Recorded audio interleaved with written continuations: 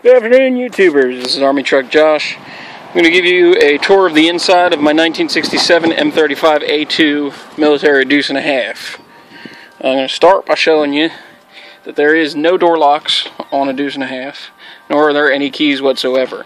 The only way to lock it is if you are inside the cab and you pull the handle down. Pulling the handle down causes the doors to lock.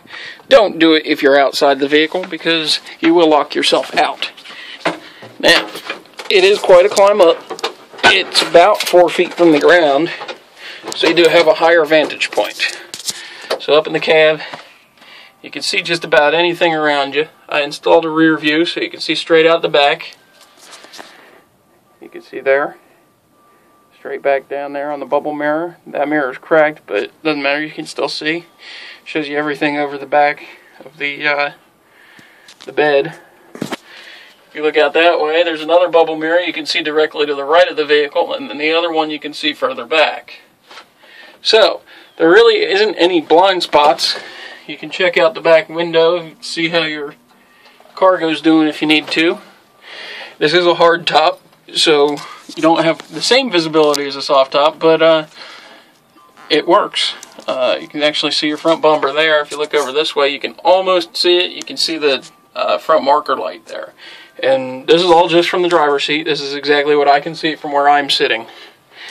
I can show you the steering wheel. I am missing my horn button. My horn does not work in general at all anyway. I tested it. The solenoid's gone out, so I'm going to order a whole new system. Normally there's a big rubber button there, and it is like a train style horn, so it makes quite a racket. I'm going to go down here, show you this gate, or this switchboard, I guess you would call it. Starting at the top, this is your accessory switch. To start the vehicle, you need to turn that, and then down on the other side of the column, there's a red button that you would push to start. Again, no keys in the deuce and a half. It's just push and go.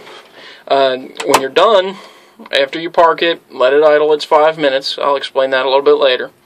Let it idle.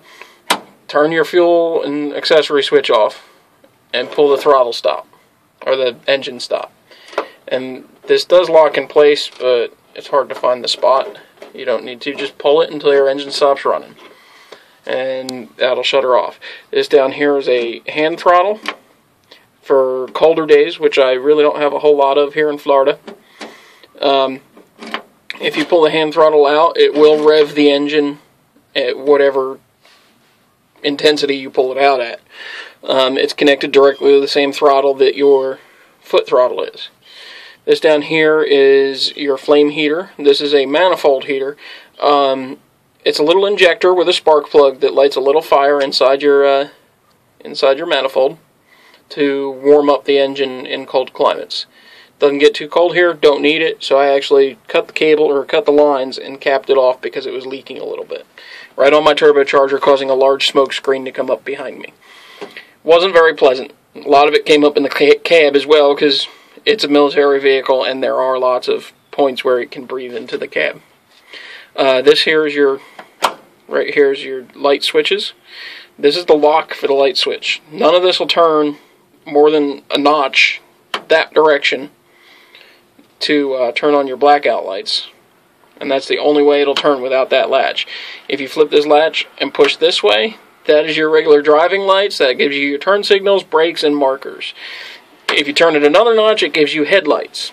Now your bright switch is down here on the floor. You got a little foot button, and that's how you change high to low.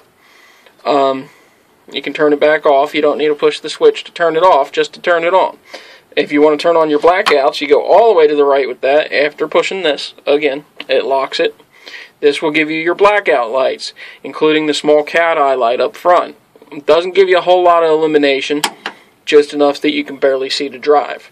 It's made so that you don't get shot at in a war zone. This here will turn your dash lights on, bright, low, and off. If you're in blackout, you can flip it down and it'll turn your dash lights on also. Alright, underneath that, there's a little valve. This is actually your wipers. A lot of times it's not marked. This one actually says Tyco on it, made in the USA. That's all it says. If you open it up just like a regular valve, like you're taking a top off, It gives you air to your wipers. Now you can hear they're probably pretty loud. They are pneumatic. They run off of air. Up here is your actual wiper unit. There's a little thing that you can actually run it by hand. That is your mist setting, because they don't go very slow. This is a release right here. You push that and it lets any air out so that you can push it up to the side so that it's not directly in your field of vision. I did install that mirror. Another thing that a deuce and a half does not have is air conditioning unless you installed it. It's about a $2,000 installation. Personally, I don't think it's worth it. Especially since I can come down here, I can kick out my side vent. My side vent allows me to have some air circulation down by my feet. It works great because it pops out down here. Let's see if I can't get a shot of that. It pops out down there and it actually funnels air in. So that works well as air conditioning. Close that back up. And then you also have windows. Your windows pop out up front and they open all the way. So you have the ability to open up, so it's almost like a convertible, only better because it funnels the air in here and you have coverage from the sun up top. Both sides do that. There's a kick pedal over there also. You can see that my floor pan does need a little refinishing. Not sure where I'm going to go. I might go with Duracoat. I might actually go to Rhino line it. Okay, over here, again, this is your start and switch. When you flip that accessory switch on and push that, it'll turn the engine over and fire it up as long as everything's working correctly in the engine compartment.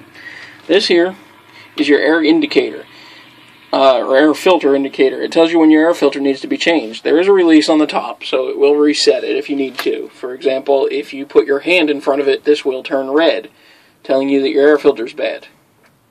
It's because there's not enough airflow going through. That's how it runs. As long as it's green, you should be good to go. Just check your air filter now and then, because when I first got this, there was a huge hole in it, which I'm assuming probably wasn't very good. Down here, you have your air damper for your heat. You must open this in order to run your heat over here. You have a high and low setting, which either way, high is really warm and low is kind of warm. Don't really need it too high down here in Florida because it gets really warm once you get the engine up to temperature. This is your defroster damper. It opens up the damper that goes to the defrosters, which are up here. You can see these little vents here. They blow up on the windows. They work alright. They're not too bad. They do work quickly, but they don't always defrost the whole windshield. Down here, this is it's a pneumatic system for your six-wheel drive. In is obviously to engage it, and out lets it loose. There's a gear that locks in and engages your front wheels. You got high beam indicators in your gauge cluster here. Those are just little lights that help light it up. These ones are actually red lenses, so they light up the gauges red. This is your oil pressure. Should be right around 60 is normal. Sometimes it'll get a little higher if you're towing or going up a heavy hill. Moving to the right, you got your speedometer. Only goes to 60 because the truck doesn't usually go more than that unless you're going downhill with the wind to your back and the throttle on full. 10,454 miles on this engine. The engine was installed in 1983. It is a white multi-fuel diesel. It is turbocharged with the Whistler turbo from Schwitzer. To the right of that is your tachometer and your hour meter. You can see it's 373.8 hours. And then all your RPMs. Now that is in hundreds, so it's not going to tell you the thousands like a regular car. So it's 500, 1,000, 1,500, 2,000, 2,500, 3,000. You don't want to get it over 2,600 RPMs. That's the red line on this vehicle. There's normally a sticker there saying danger. I don't have that yet. I need to order one because I am trying to restore the vehicle. I'll probably do that after I paint everything. The interior is going to get completely refinished, just like the outside of the truck. This over here is your temperature gauge. You don't want it to fluctuate too much more than 170 there. That's that middle hatch mark. That's usually where my run's between 170 and 200. Anything over 200, it's time to start getting a little concerned. If it gets a lot over 200, I would stop, turn the machine off, let it cool down, and see if it does it again. If it does it again, you may have a serious problem. Just south of that is your air compressor reading. Mine's sitting right around 120. The buzzer that you hear when you start the engine will go off at 60. That's so that you have your brakes. If you don't let it go to 60, your brakes are going to be incredibly weak, and it's going to be very difficult for you to stop the 13,500 pounds of machine that is rolling down the highway at 50 miles an hour. This here is your battery and generator meter. It should read in the yellow, or just to the top side of the yellow, when you are sitting still with the engine off. When the engine's on, it's going to go into that green section where it says generator, which is actually a form of alternator, but it's big, so they call it a generator. You can actually weld with the power from this machine, which I might show in a later video. That is in volts, by the way. To the left of that, you have your fuel meter, or fuel gauge. Mine does not work. It either says full or empty. My tank is not full, and my tank is not empty. Somewhere in between, it's not going to tell me that. That's funny. There goes a guy in a mud truck. Anyway, the fuel gauge in this doesn't work. It's okay because I have 50 gallons of fuel. Usually gets me about 500 miles, and I fill up every 2 weeks. So, I mean, I don't necessarily need a full tank every 2 weeks, but I usually top it off every 2 weeks. Over here is actually your shifter, and I'll show you on the panels, data plates, exactly what the shift pattern is. There is spring tension to the left, so in order to put it in first gear, you actually have to push against some spring tension and pull it back to first gear. I know usually first gear is forward, but forward here is reverse. You got first, you're going to come up, and then straight forward, that's second, straight back is third, up and over is fourth, and then straight forward is fifth. Alright, so you have 5 gears on the shifter.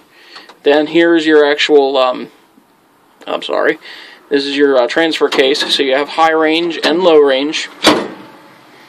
So you can shift that, and that will give you a different gearing for the transfer case. Again, I'll show you the data plates now. This one over here has all your information on your speeds and your shifting, and you can see the shift pattern there on your right. Your transfer case information. And it tells you what speeds you do and do not want to switch into and which gears.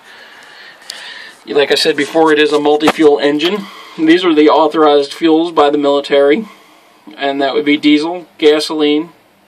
It says mixing fuels is permissible. Caution, do not use aviation-grade gasoline. Reason being, a lot of aviation-grade gasoline has alcohol in it. Alcohol will dry out your seals. It will ruin your engine. I don't recommend using any ethanol-based fuels. I don't recommend using any ethanol additives or alcohol additives. It will run off of it, but it will kill your engine eventually.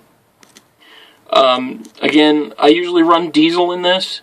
Sometimes a mix of diesel, used motor oil, some cooking grease here and there. It will burn just about anything you put in it. Just make sure you filter it pretty good first, because it will clog up your filters and you'll be changing filters every couple of weeks. Not that fun. Also, you're going to want to make sure you drain those filters. Over here is all your information about your power takeoff and your winch operation. Making sure that you use that properly so you don't break any parts of your transmission. The top one tells you about how the air system pressure is below the safe operating pressure. It should be determined immediately whether or not that buzzer is going off. It tells you if you are up to air pressure or not. Again, it is a manual, so you have a clutch, a brake, and a throttle. If you have any issues with them, check out underneath, because a lot of times the spring can either be disconnected or your tension rods between them, or your linkage rods rather, might be loose or not set properly. Because when I first got this, my throttle just stayed at the floor. I had to actually put a bungee cord on it to pull it back all the way and attach it around the defroster there. And it just didn't work properly. The guy told me that the spring was broken, I needed to get a new spring. Well, I got up under the machine, and there was a nut on the linkage rod that just needed to be tightened up, and it pulled the linkage rod a little bit shorter and tightened it up. There was no broken springs, there was nothing like that. I didn't need to buy anything. It cost me about 10 minutes worth of work. If you ask me, that's a lot better than paying for a spring.